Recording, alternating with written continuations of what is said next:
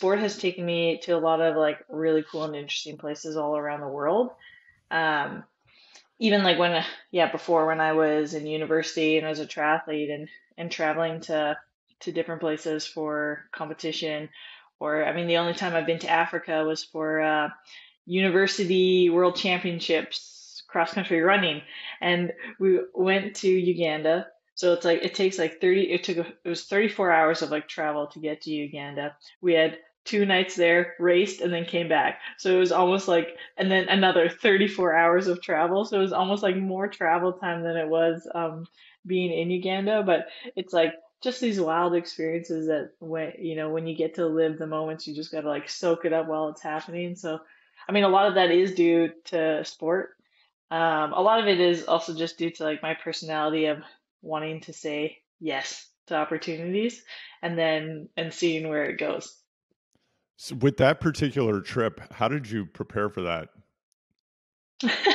Well, yeah, also it's like going Uganda was also like quite high elevation. I think we were racing at like 1700 meters or something like that.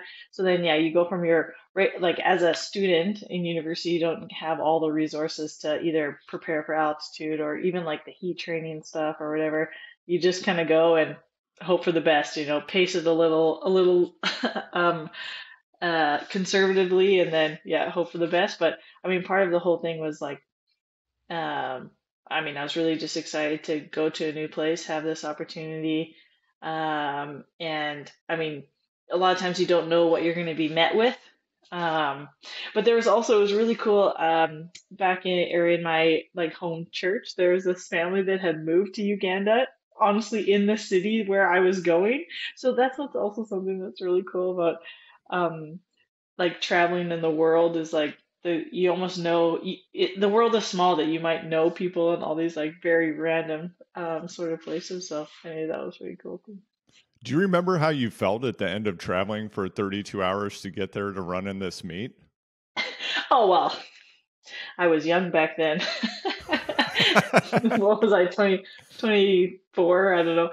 Um, but actually, one of my superpowers as a human is being able to sleep anywhere at any time. So for a traveling athlete, when you have to sleep on planes or in transit or, different beds, different temperatures, different pillows or no pillows or whatever, um, I do really well. So for me, yeah, and I think also I thrive on like the spirit of new or the spirit of adventure. So when you get there, yeah, I very can very easily switch to whatever time zones, have a great sleep for the 8 hours that I need, and then just be excited about what you can get up to during the day. So for me, that was pretty good. I think right when I got there, I was just excited to meet the other people, go for a run, see what the course was like, try to figure out a way if we could see giraffes or any other kind of African wildlife while we were there. Um, yeah, maybe when I got back to Canada after the like long travel there, and then on the back end of it, when you also don't have to have the pressure of performing for any event, then maybe there was a little bit of like a crash there. Maybe I was grumpy for about a day, and then carry on. What was your pre-race meal? Oh well, in Uganda, I remember actually the night before the race, the mayor of the city wants to invite us all to this like dinner party before, but we have to race like pretty early in the morning, and we're all kind of jet lagged and tired. But we go to this this like campground almost place for this like dinner, but then they're having all these performances, and it's getting late and it's dark. It's like 9 p.m. We still haven't eaten yet, and then we finally get to go to this buffet, but there's no lights, and they're just like dishing out of these like big pots, like almost like a big stone tall pot. You have no idea what's in there. We've so when we take out a phone, turn on the flashlight to look, and the first pot that we look at is just all these fish heads looking up at us. And so, but I'm pretty sure there was not much meat or anything there, but there was like five different types of plantains you could eat. It could be mashed plantain or a fried plantain or a yeah, baked plantain. So that was the main the main substance of our diet there, plantains. So, I've heard you talk on other podcasts about growing up on a farm, kind of in passing, but I'm really curious, like when you were a young person, what was a day in the life like on the farm and what kind of farm was it? What was going down there? Yeah, so we have a big scale like grain farm, so mostly like wheat and canola. But then yeah, we've always had bison. So a bison ranch, and I remember when our family first kind of got into it, and then it's just like very cool because they're just like wild animals. We had a lot of space. We would drive the trucks out just to try to like with our binoculars to see the animals because they're wild, or try to catch when they would have a fresh little bison baby or whatever. Um, yeah, but I mean, farming is my dad's work, but it's also his passion, his pastimes, whatever extra time he has to do something fun, it's going to be more farming. So yeah, for sure, my life was just steeped in yeah outdoor chores, lots of like tractor driving, even if it was like the little lawn tractor that we had from being a kid, you grow up just doing all this sort of stuff. Um, I mean, also when I was younger, we had horses and things, and that was my thing for a while. Um, but yeah, just like uh, once we started going to school, it would basically be like go to school, come back, and then do some farm chores. And then yeah. But I had a younger brother that so I have an older sister, younger brother, and my dad was really keen on my younger brother being the farmer, but I was the kid with all the energy, and I just kept being like, "Pick me, like take, let me come out."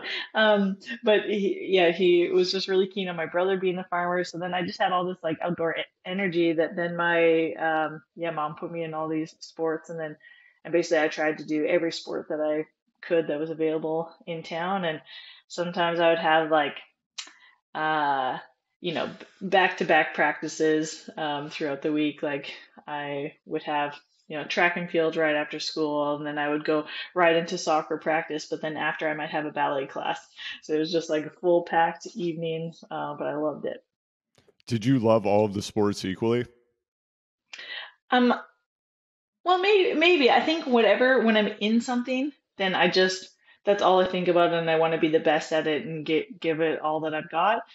But for sure, I really liked the creative the sides of sports that I did. So when I was in gymnastics for a little bit or dance, so things that have a really nice blend of that like physicality of a sport, but with yeah, a little bit more creativity in it. Do you remember the first time you won a race? Hmm.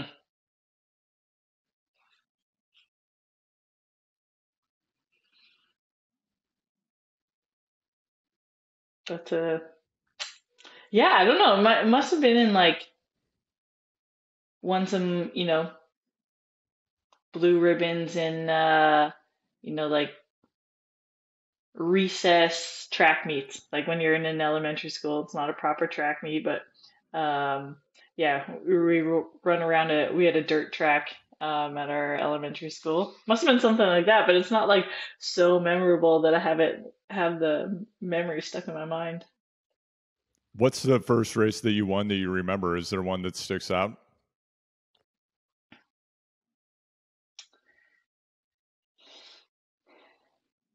Well, one that was really important to me was in university. So that's still like um,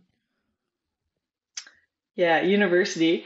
I when I had signed a running for a running scholarship at university, and but the first year I got lapped like on track the 3K indoor, and I got lapped. And but then 2 years later I won that championship race, and then I kept the title for 2 years, winning the 3,000 meter indoor. But for me, I think that's like a super memorable win because yeah, I really was like lapped last. And then through just like a lot of training, a great coach, and sticking with it, then to take the title later was really meaningful.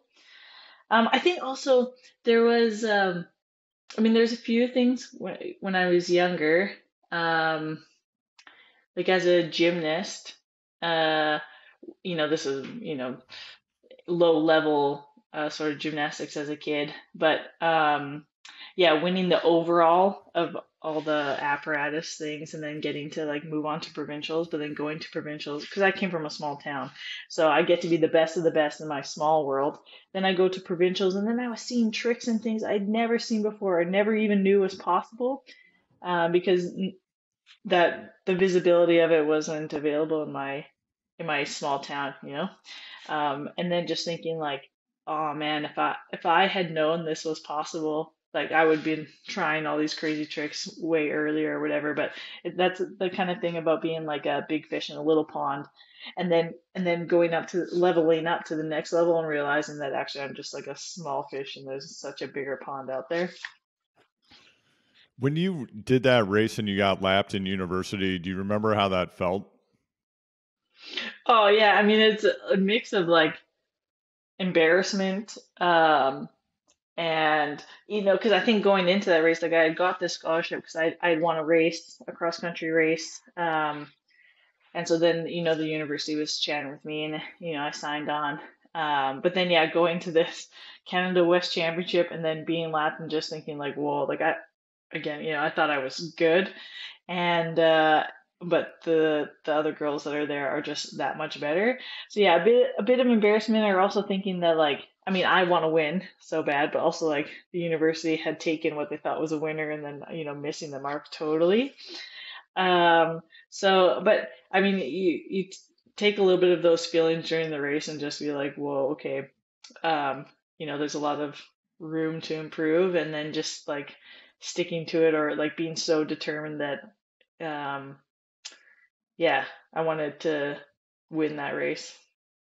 And I know you've told the Paris-Roubaix story a million times at this point. What I'm curious about is how many times had you been in a similar scenario at the end of a race and it actually didn't work out? Had you ever been in Mm. an analogous situation? Because when I was watching the race with my kids who were screaming, my daughter was going crazy, and I was really excited. And I turned to them and I said, because you kept turning to the group and yelling at them to pull through, and I was like, this isn't going to work because she's having to spend energy yelling at the group. They're going to get caught. And then of course you did it, which was incredible. But how many times had you been in that situation and it simply didn't work out? Oh, I mean, there are way more accounts like that than me coming through with a win. I mean, that's the thing. It's like I know I'm a pretty good sprinter, but when you come with a group to a sprint to the line, it's all about timing, and so many more things can go wrong than can go right, and it's so hard to be that the one person that wins. Out of all the 200 people to start, there's only just going to be one winner. And yeah, I've had so many moments where then it becomes like a sleepless night after, just like going through all the different ways that I could have, what could I have done different to make that win happen. And you can do the right things all day long and then lose it in just like the last 100 meters. And I mean, I even had it at nationals the year before. I mean, I had come into nationals, I had a terrible week of like sickness and just being in bed all week, but nationals were in my home area in Alberta, and so I show up for the road race, and still like one of my life philosophies is do well with what I have right now. And even if it wasn't full health, there's still like got strength on the legs, like let's see what we can do. And yeah, coming into the sprint and just like maybe not backing myself so well and being out of the wheels a little bit, but then starting my sprint and just like passing so many people, and then it became so close to the line that I basically, if I just like held on to a different wheel or whatever, I would have, that would have been the win. Um, and but then coming second, there's no glory with that. When you're first, you get the jersey. You got to wear it all year round. You're recognized that whole year as national champion, but missing out on that.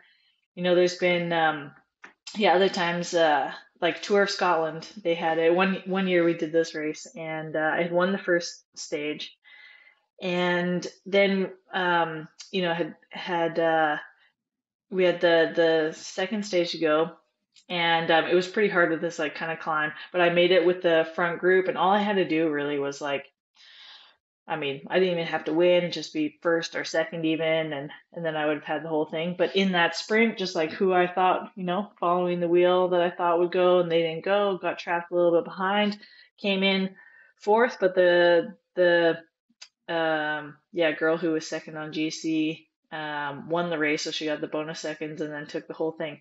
And it's just like, oh, like you can say all you want that like you were the strongest rider there, but in the end you have to put it all together with the timing, um, and the strength and whatever. So yeah, there's been so many more moments, just like sleepless nights for that. So that's why like when I crossing the line with Paris-Roubaix and knowing that it was mine, like I would say the whole time I believed I could do it, but it's still, you never know until you actually cross that line, or did I go too early? Did I do too much work? And that was like the gamble that I was going with, is that I just wanted us to stay away so bad to have the shot at, sprinting from a small group rather than the bigger group. But then for it all to come together for me in that moment to actually be the first person to cross the line, then yeah, it when you recognize how many times you've just missed out, there's way more of those for me than there has been coming through with the win. Yeah, and I don't have to tell you, but I will, that was one of the most exciting conclusions to a bike race I've ever watched in my entire life. And it was just a thrill just to get to see that happen. It was incredible. When you think about back on those other losses that you had, though, that kind of set the stage for, or maybe they didn't set the stage, because sometimes there isn't actually a lot of logic behind losses. It's just like, whatever, there's a split second decision, something happens. Maybe you could have had control over having a different outcome. Maybe you couldn't have.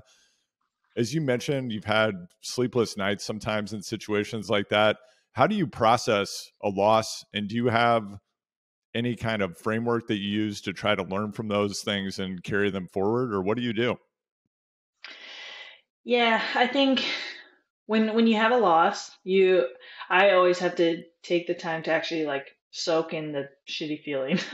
And because when it means so much to you, it and you don't get so many opportunities to really be like at the moment with the crux where you could take a win. So yeah, it is a loss. So to just really feel that, recognize that also, like, that's a part of your sport journey and stuff. But then really like looking back and being able to congratulate yourself on things that you did well, because I mean, a lot of times, sometimes I come away from races where I almost made it, but I just have this feeling that like I'm a boss, because there was moments where I just like did the right thing and it was great. So you really got to take those so you keep like pumping yourself up for next races, because I mean we will lose more than we win in cycling. So you really got to take up these pump up moments when you can get it. Otherwise, it's really hard to keep living in the cloud of failure every time. So, but then I really take, I will try to think of 7 different scenarios of how I could have made the difference, what I could have done to win. Sometimes it's like, okay, do we look at the training that was beforehand? Was there something, could we have done something better with the equipment that would have helped? It was it something in my spirit, like, the mental focus of it? Could I have fought more?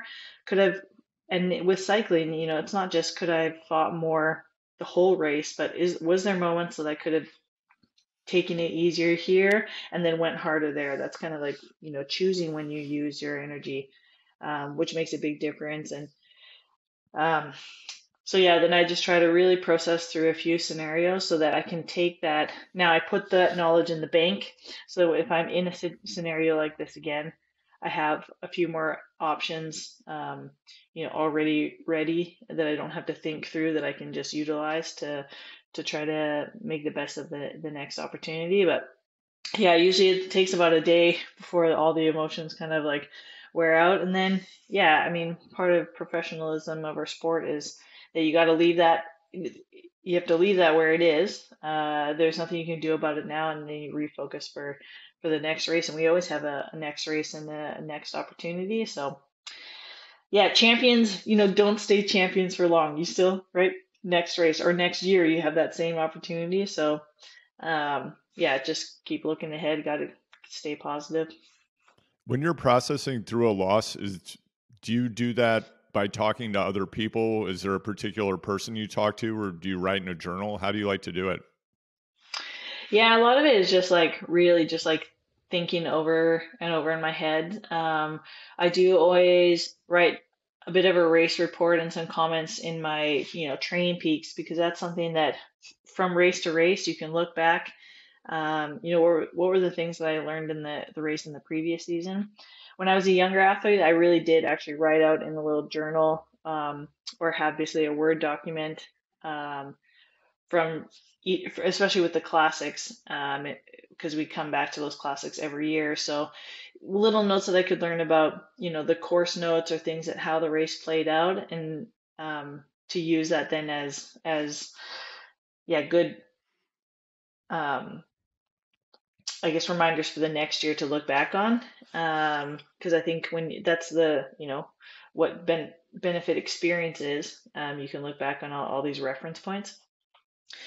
And then, yeah, I always really trust talking to my coach too, and they give a better perspective on, some of the physiology stuff versus what my feelings will be, based on, RP, or, how it feels, what I was thinking, where I was mentally, or, the moment in the race. And then, pairing that with the coach that can see, from a physiology point of view. So then you can pair those together and maybe create a better story. And also now, like that, most of all our World Tour races are video and broadcasted. Then always to go back and look, because you can have a memory of what you think was happening, but when you look back, there can be a disconnect of what you were thinking was happening in the moment and what was actually happening. So being able to look back and get a broader perspective of the whole race, yeah, that's kind of the process that I use. When you look down the road at accomplishments that you would like to achieve, what have you got in that? Just in the sporting domain, let's start there. What have you got in the bucket list? Are we going to see a gravel world championship in 2027? Like, what's coming down the pipe? Yeah, yeah, and it's been really exciting. Like since like 2021, I had a great year where I could check off like a ton of things. That just would be really meaningful, as a sports person in my career. And then this year too, I mean, I've always wanted to win a, 1 day classic. I think those are the hardest races that are on the calendar. And to get like the big one, Paris-Roubaix, there's nothing better than that. So then, yeah, now, thinking of like what's next. But the thing is like, um, once you've won one, it's not just like that's good enough. You just like, you know, you want to, what's on my bucket list for next year to win Paris-Roubaix again? Could I do it, two in a row? Like, you know, how do you become a legend in the sport? Is something that is also like just puts stars in my eyes, But I mean, I always want to be national champion. I really love representing Canada that way. Um, and wearing the Maple Leaf jersey all year. I think it's so special. So that's a big goal for this year, but really every year of my career, that's what I that's the race that I want to win. Um, and as a Canadian, our sport culture is not so steeped in cycling. So when I tell people I'm a professional cyclist, a lot of times they ask either like, oh, like, so you go to the Olympics, or you race the Tour de France. And now we have those two. I mean, we have those two opportunities, to make something happen. And so I really would love to win a stage at the Tour. And I want to, yeah, be Olympic champion. And that's a a goal that you can only accomplish or have the opportunity to accomplish every 4 years. So it's a pretty rare thing to be at top form for something like that. But also 2026 World Championships are going to be in Canada, in Montreal, which would be, you know to be world champion, but in your home nation. That is also something that would be super special. But yeah, but I'll take being world champion in any country at any year. So we're not just gonna save it for then, but and yeah, I really want to win Flanders. I mean, Paris-Roubaix is one of these super well-known races, and the type of rider that wins is, resilient and tough, and has to beat all the odds to get there. And Flanders is also just a race that has such a long history, and it's such a hard race. And it's such an important race for our sport of cycling. I really would love to win that one. With the Olympics, with Flanders, with some of the other goals that you've shared, do you feel like you need to evolve anything about yourself as a rider, or do you need to improve in any areas? Yeah, I think, well, for Flanders, it's becoming a little bit more of a climber type of rider that makes it, rather than a traditional classic, or in it's been quite a few years since it's come down to kind of a bunch sprint, really since 2017, when Corinne Rivera won. Her teammates pulled it all the way back to have this bunch sprint, and we don't see that so much now. So I think that would, yeah, trying to evolve a little bit more into a climber type, or specifically target that race in that way. Um, and then, yeah, for any kind of Olympic course, it's really interesting because the course will be different for every time. So really trying to figure out, yeah, what would you need um, to do well there. And also, can I help my build a team that will support that too? Because in our professional cycling, we're teams that understand how team work works, and that some races we have, this person as a leader, and other races it's going to change. And so a lot of times you always get an opportunity, but uh, you can dig deep for a teammate in one race, because maybe your opportunity is coming later. But for things like world championships and the Olympics, when you come with a national team where you haven't ridden with each other all year, um, and it's a kind of unique one-off race, how do you really rally the troops under a common goal? So I think, yeah, I've worked a little bit with the national team, or with the other Canadian girls for world championships that were in Australia and Wollongong last year, to try to kind of raise support together and try to do some pre-planning before, that we could all, really be on board for the same goal and the same plan, that we just want a Canadian winner. So I think there, for the Olympics and for world championships, I think that's something that's really important, is how do you rally the troops together for a common goal? And you know, not only that, but also skill development together.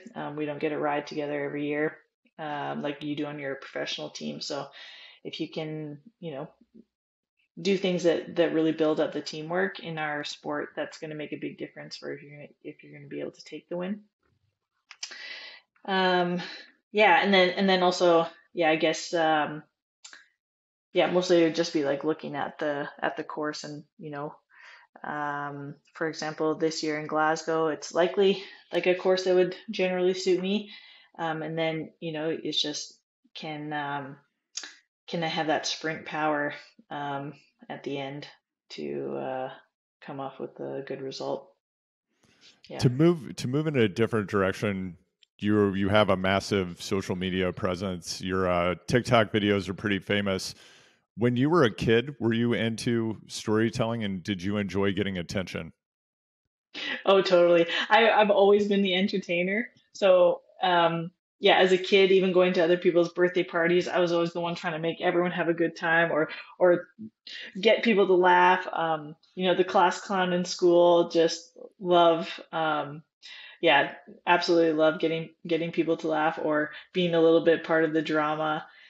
Um, and also, yeah, when I was a kid, I loved the storytelling, and I loved making videos too. I remember asking for a little camcorder for Christmas one year, and then trying to rope in my brother and sister to be in these little videos I would want to make. Or like, I remember even like for school projects, I remember one time I made might have been in like eighth grade, making a video with the Barbies that we had or something. This like little so stupid. Like it might have been like even like a science video. I don't know what it was, but just like yeah, I really love sort of creative storytelling and things that are funny.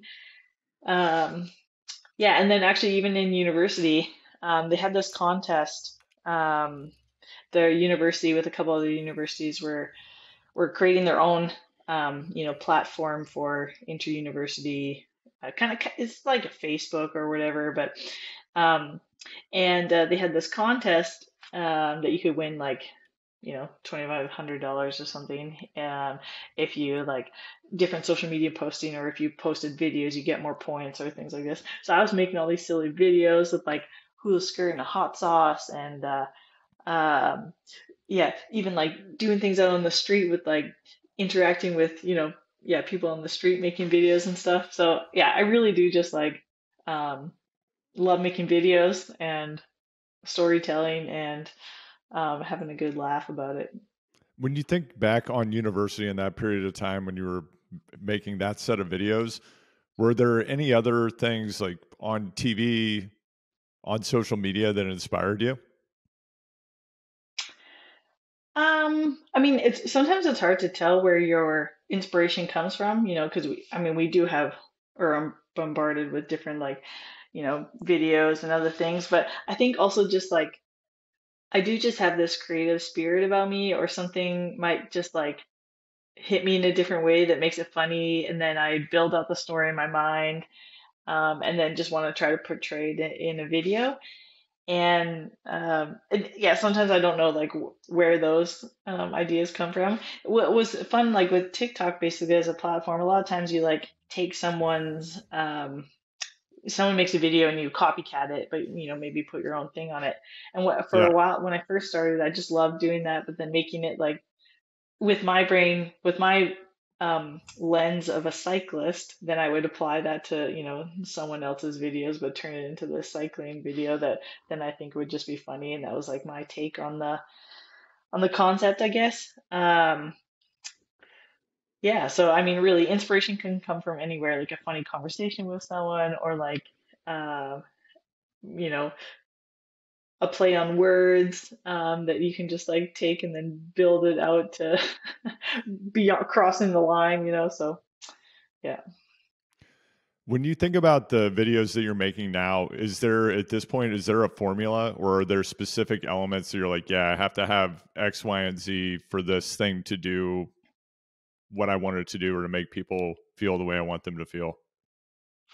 I, also when I started posting like my videos on Instagram and on social media, it's really because I was making the videos for me and I thought they were so funny. And then I just thought, oh, if they're so funny to me, I wonder if other people would laugh too, instead of posting them. And then I loved interacting with fans and people just being like, commenting that this was the funniest thing that they saw all day, or like why they thought it was funny, or so. I mean, I just love sharing my joy, or then and sharing that laughter with people, friends and family, and fans as well. So then now it's interesting because I mean, I could get really into the metrics of like, oh, what hits well and what doesn't. But honestly, sometimes I have no idea. I remember I don't even my first like viral, like real most popular video with my crash dance in Tour Scandinavia last year. I remember posting and thinking, oh, it's probably an average video, but then it has like more than 1 million views or whatever. So sometimes it's like, yeah, what really hits well, I don't know, but the I enjoy making the making of the video and then posting it, and seeing people's reactions. And some that I think are just like the best videos. Sometimes like the public, it just doesn't hit well, and that's fine because like I just like really enjoy producing and making the videos. But it was funny after my Paris-Roubaix win, I knew that the fans would want a video with The Rock, but they would want a video with some dancing. And then I also wanted to be funny in some way, that it would be, like something a little bit clever and a little bit funny. And so then that was like kind of the first time I thought, oh, I feel like a little bit of pressure like this, with all these new followers and people, I really gotta like make this one a good one. And you know, then I think I did. I think the I Wanna Rock video was just like perfect. A little bit of dance, had the rock, and then it also had this funny play on words that I really appreciated. Part of what I found to be interesting about that video, I don't know if this was a conscious connection for you, but for me, the Paris-Roubaix podium ceremony this year, because it like had the shooting flames Yeah, and it had like a real glam rock kind of feel to it. It reminded me totally. of like, I was like, this is like a Def Leppard concert, you know? It's Yeah, like this is totally. pour some sugar on me at a bike race. I'd never seen anything like it before.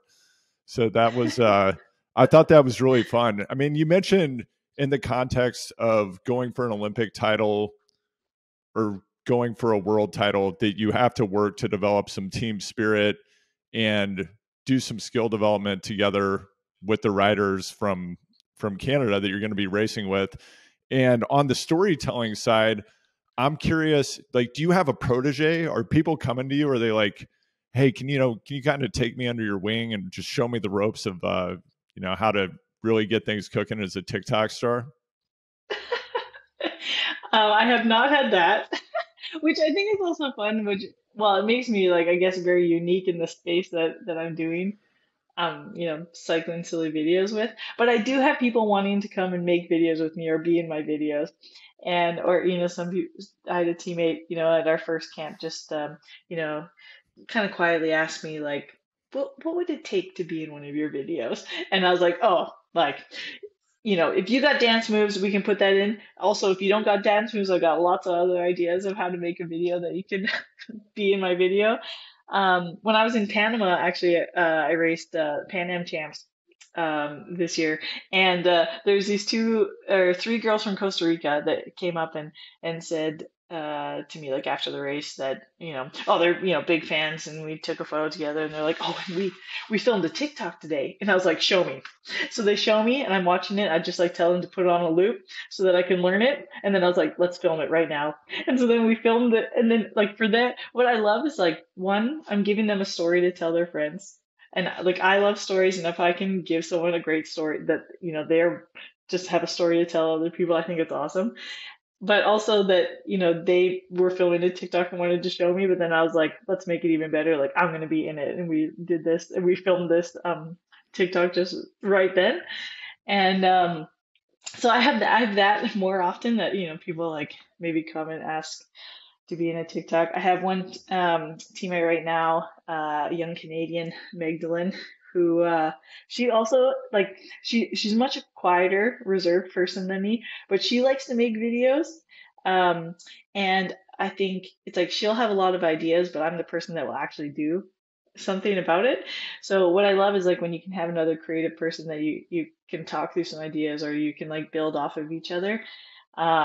So she's been a main character in a lot of my films this year from Team Camp. Also my teammate Zoe Baxted, who's just has a very loud personality too, and a lot of energy. And so when I pitch an idea, they're like willing to be in something that's silly. I think sometimes my older teammates are take themselves too seriously, maybe, to take the time to do something silly or something that's like a bit awkward to start with or something like that. But yeah, I haven't had anyone really approach me about being a protege or taking over. I have seen some other cyclists take up doing some fun videos and stuff, and I think yeah, that's awesome.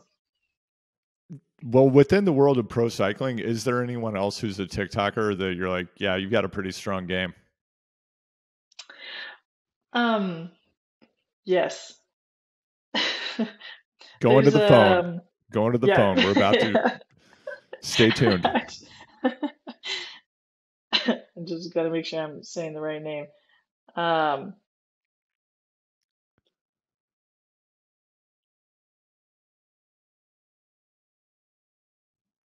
I think it's this guy.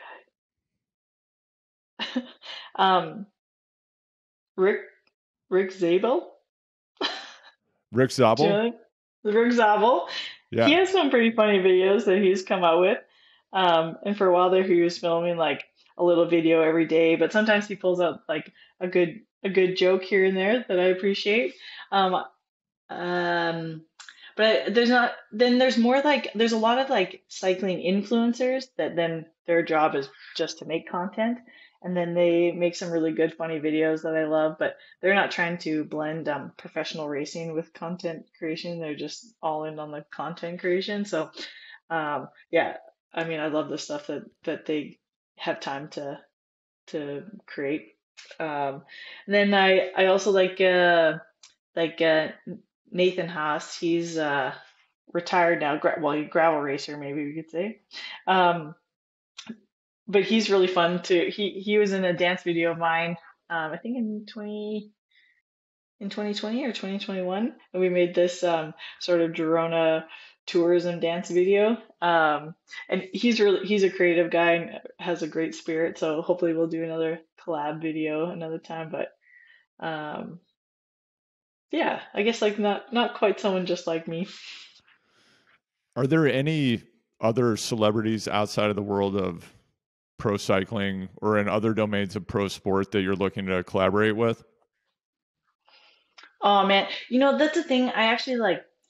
I love collaborating with brands and sponsors or other people because it just gives me like another leverage point to think creatively or another thing to like I have all my brands and sponsors that I get ideas from, but then when you can work with someone else, it's just like another outlet of like, oh, what's a new like creative sort of space. And there's tons of dance choreographers and just like true, yeah, TikTok um, dance content creators that I would love to work with. So my favorite, there's this Cost and Mayor is what their hashtag is, but I've learned a ton of their dances and stuff too because I just think that they're so fun, and so I would love it if I could yeah, meet up with some like of these choreographers and stuff and be in some storytelling dance videos. The longer you do this, are you finding that you're able to get your dance moves dialed in faster? Yeah, well, yeah, I think that's the thing. Like, even with the girls from Costa Rica, when they were showing me the video, and I could just watch it, 3 times, and then I was like, all right, I got it.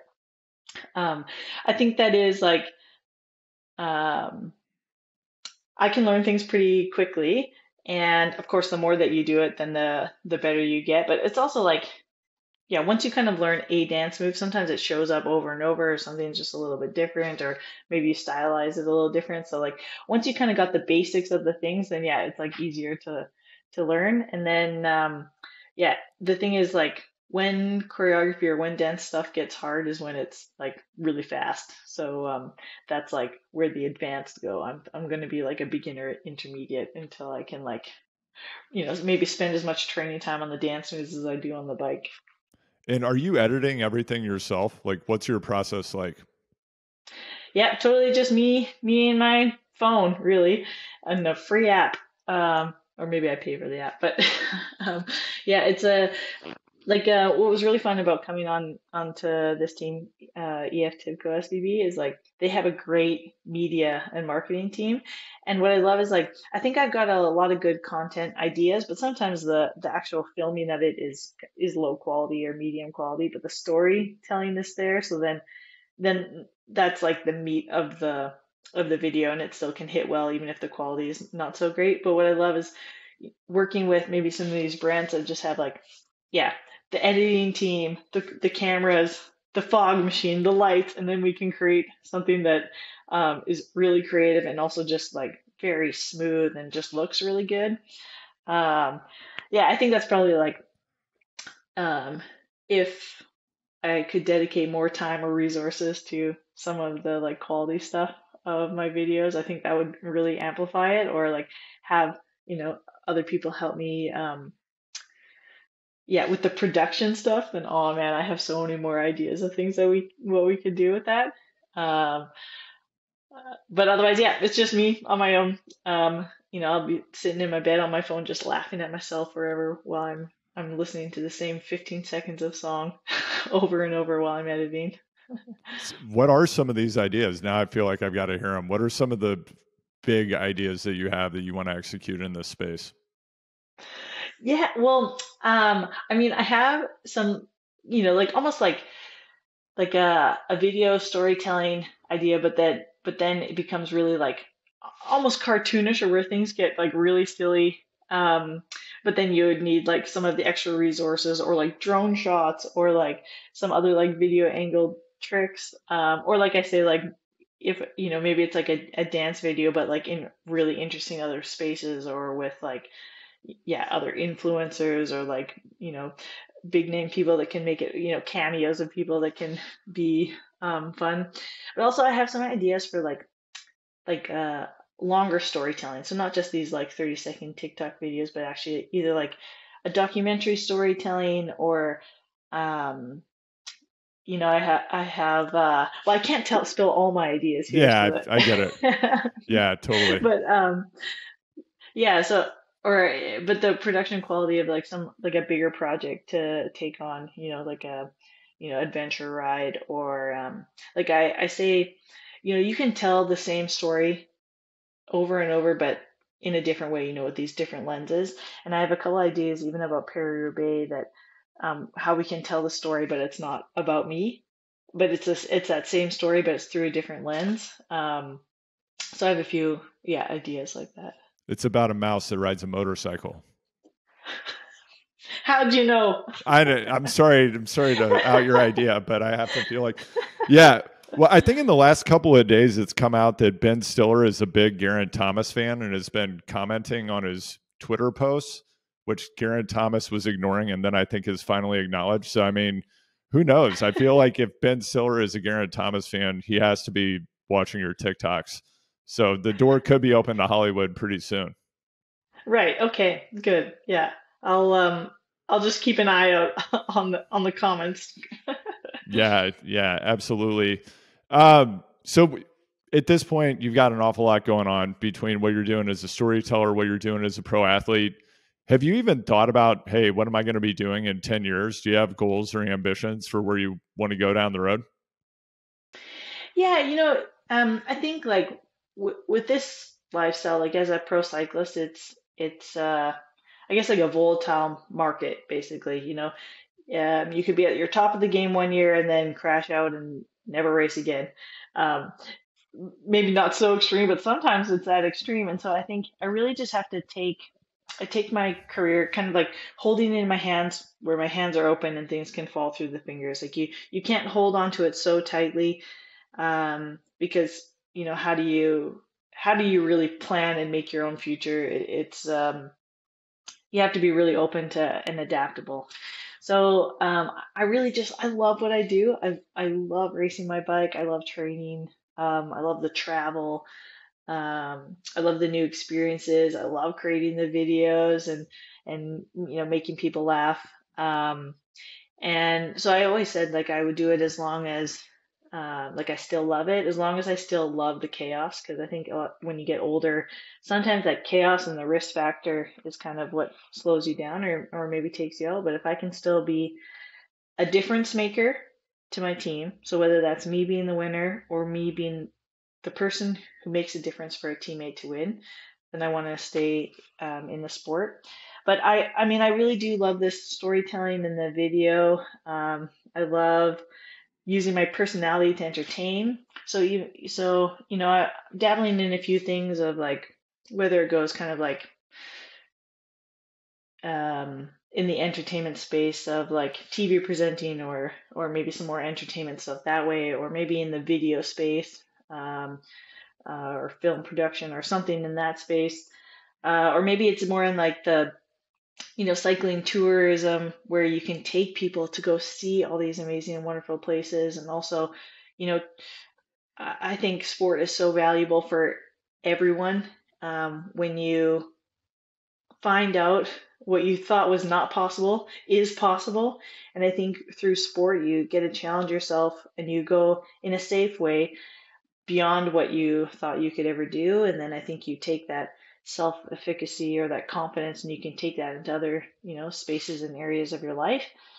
Um, so yeah, to help, um, yeah, people push the boundaries of what they believe is possible for themselves. I would love, but also, I mean, I love the bike and where the bike has taken me to see new places and meet new people and discover new cultures. And, you get these new reference points, and then you really have to, what you've thought was, the true for so long, you got to take all these other um, worldviews and spaces and challenge kind of what you thought and you see. And I think you just grow and mature, and just become a better human that way.